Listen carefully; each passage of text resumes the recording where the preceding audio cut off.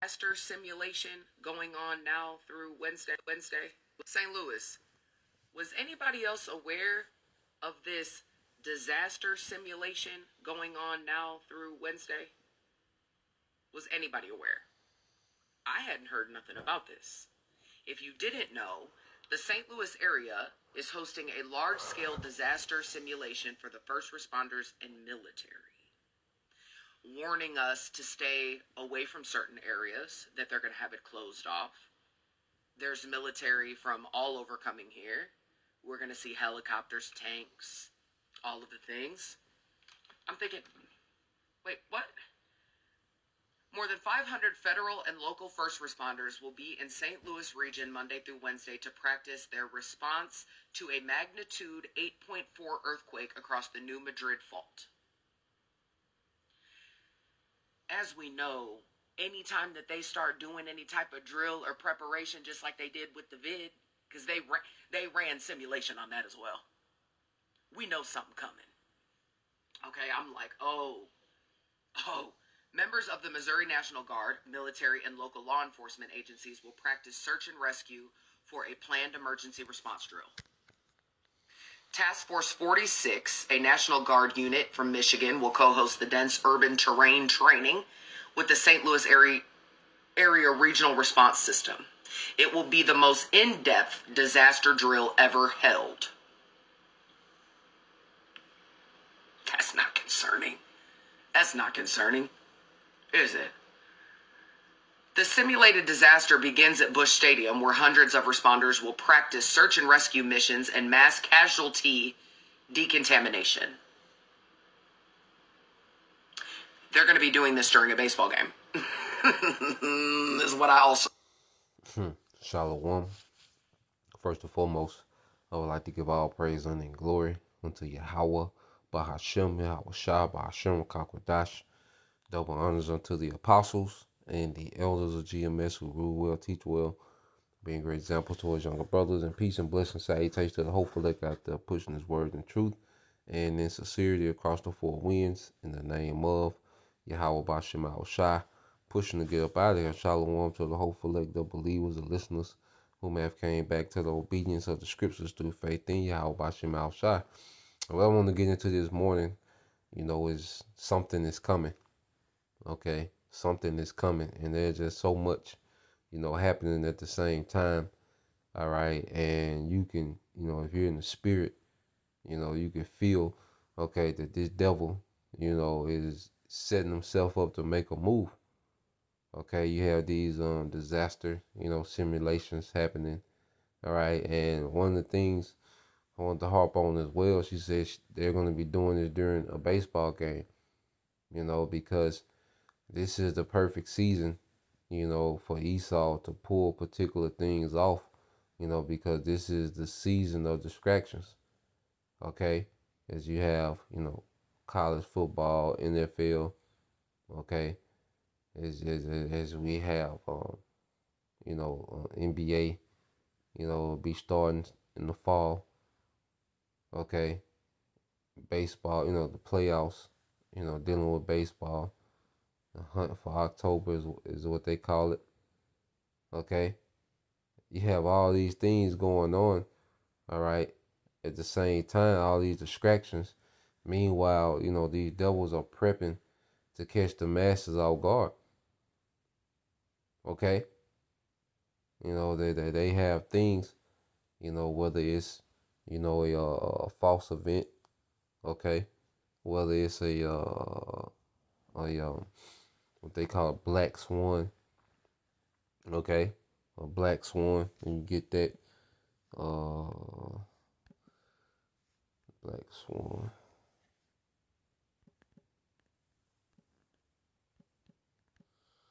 All right, black swan event. All right, it says the black swan theory or theory of black swan event, all right, is a metaphor that describes an event that comes as a surprise, has a major effect, and is often inappropriately rationalized after the fact, okay, with the benefits of hindsight. The term is based on the Latin expression which presumed the black swan did not exist. Okay? So a black swan event is something, that's a surprise event. Okay? Well, it has a major effect. That's the main definition. And this devil is gearing up something, some type of event that's going to have a major effect on everything. Because ultimately we know that this man wants to bring a new order. All right. And to get people to accept this new order, okay, he has to destabilize, all right, society, man. Okay. That's what he does when he goes into these other nations, all right, and cause, conflict and havoc. Okay. He destabilizes, then he brings in what he wants to do, what he had already planned, what he already prescribed. Okay? When he wants a resource in a foreign country, well, he causes chaos and destabilizes that country, that government, and then he swoops in as if he's a hero, well really he comes in to set up what he wanted to set up before the chaos started. All right, and that's the same thing that he's doing globally, and it's gonna be the worst here in America, man. Okay, this is the word destabilize. It says to upset the stability of, cause unrest in. Okay, cause unrest, and this devil, okay, is getting ready, all right, to cause unrest. Okay, and that's why Scripture tell us that while these things are happening, okay, let's get a few precepts. All right, this is the book of Isaiah 33. All right, and 6, it says, "And wisdom and knowledge shall be the stability." Okay, you see, while this man is getting ready to destabilize, we're being stabilized by this word. That's why, we have to be rooted in truth. Okay, we have to have understanding when it comes to prophecy and the things that's to come. Okay, which makes us what? Rooted in faith and belief. Okay, having the true names to call upon. Okay, because being in those names puts a spirit on us, man. Okay, that Most High in Christ, and then they say you gonna be through. Okay, in these times, man. See, we coming to the times to really, all right, have a clear understanding of what we have faith in, man. What we believe. You see, because we're finna see everything around us be destabilized, man. These people are finna lose it, because their mindset is this place continuing on. Okay, like the beloved brother Barack Alabama said this weekend out of Birmingham. He said these people need America to be up and running. Okay, all their expectation and their hope, okay, is rooted in America. All right, being up and running. This society in general being up and running, man. So when this man destabilizes, okay, this society, people are going to lose it. Okay? And it says, "And wisdom and knowledge shall be the stability of thy times, and the strength of salvation. The fear of the Lord is his treasure." Okay? And within this grace period, we're developing a healthy fear, a reverence of Yahweh Shema Shai. And we know ultimately that the Lord is causing these things to happen. Everything that we're finna see happen is the will of Yahweh Shema Shai. And he using this devil on the left hand side, all right, before, he's judged to bring a lot of these things to pass. Okay? Esau Edom is a weapon of choice, all right, for Jacob's trouble, for the tribulation. Okay, until the time that the Lord, judges him soon after. So you get Matthew 21. All right, Matthew 24 and 21. Matthew 24:21. It says, "For then shall be great tribulation, such was not since the beginning of the world to this time, no, nor ever shall be." So we're coming to a time of great tribulation, man. Okay, something is brewing. You have the migrants, okay, Venezuelans, and they're just one phase of this thing, man. Those people being allowed to come here and pretty much terrorize you Americans. Okay?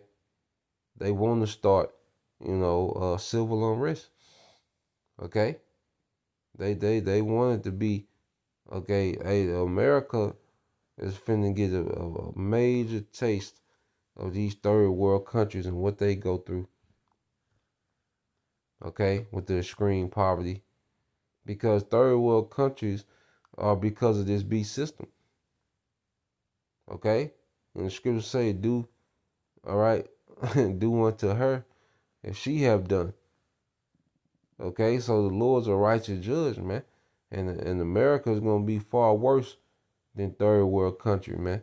Because America, okay, is entitled, and America has, all these guns. Okay? Within the citizens, man. So we're about to see, the worst time ever since the earth has begun. Okay? So they're doing these simulations and these drills, okay, preparing for the chaos that's already planned. Okay? And it's from up top, the elites. Okay? And these governments are nothing but an entity that serves the interests of the elite bankers, man. Because they damn sure don't serve you people. You people gearing up to vote and got your emotions, so in tune with, okay, a candidate, okay, a political party,